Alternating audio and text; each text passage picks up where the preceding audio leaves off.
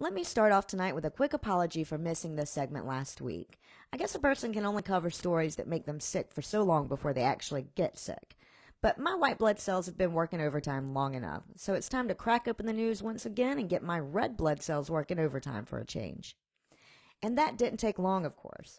I needed only to open my inbox to find a story sent to me by astute listener Phil, who wanted to draw my attention to a small town in Alabama that has decided to encode slut-shaming into municipal law by proposing a local ordinance that would ban miniskirts and short shorts.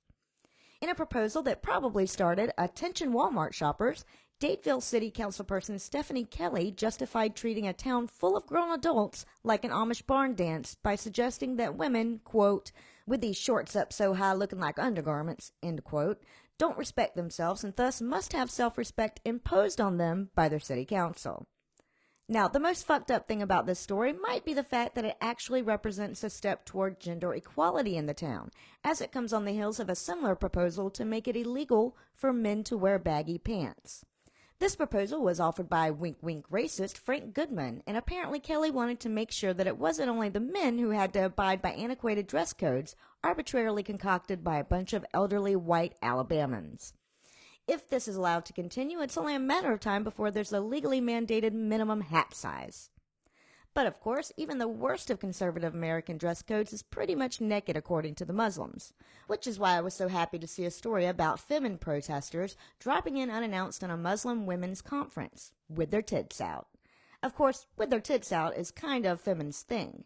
We've covered a number of their topless protests on this show before, and they have a commendable habit of bringing naked boobs to the places that need them the most, like the Pope's weekly address in St. Peter's Square. This most recent protest took place in Paris during a controversial conference about the role of women in the Muslim faith. This is very literally an entire conference about how cooking and cleaning are the only appropriate feminine activities, except apparently going to conferences about cooking and cleaning.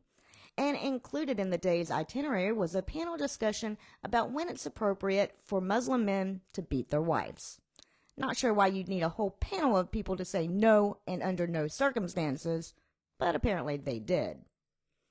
Well, I guess in the minds of these two women, the panel didn't get the answer right, so they ripped off their burqas and rushed on stage.